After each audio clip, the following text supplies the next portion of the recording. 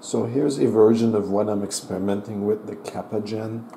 And basically, for those who don't know how or what the idea behind this is a setup with coils here, which allows us to tap some of the power from the ground from two separate distant ground locations and feed it back into the system. So a sort of AC system.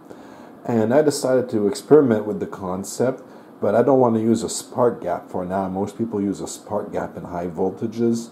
So I'm using my capacitive AC power supply here, which drops the 110 volts down to 40 milliamps. And I use that to source the coil now, because it's the middle of winter here.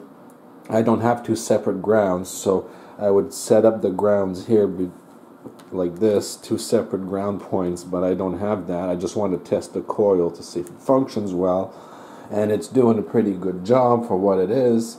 Now I just want to share this extra part with everyone who's been experimenting with this. A little bit of Bedini talked about this, his magnets. This is where I got the idea, where he wanted them to pulse in a certain way, and his Electret capacitors. So that reminded me of in ham radio what they call the gimmick capacitor, which is done basically with a short piece of coax here. So what I've done for the core in here is I've used an LMR 400 hardline as my core.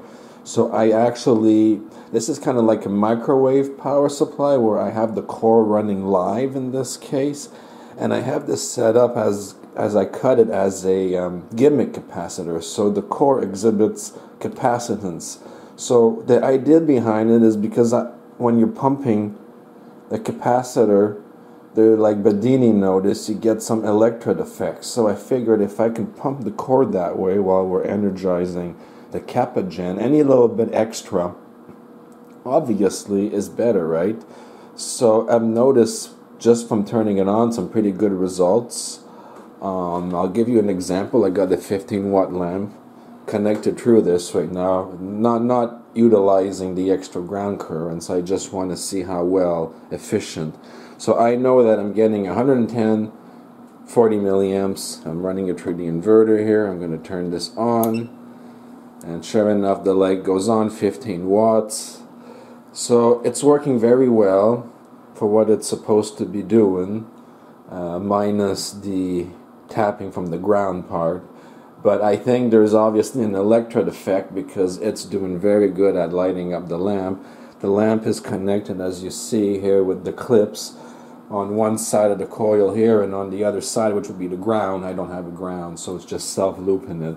But doing a very good job at 40 milliamps anyways. So I just wanted to share with you, everyone, this idea.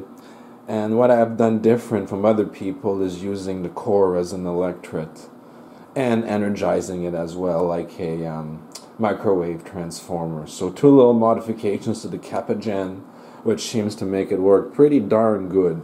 So I'll let you go for now and leave you with that, and I'll keep you up to date this summer as I finally find two distant ground points and see what more extra we can get from the ground potentials here.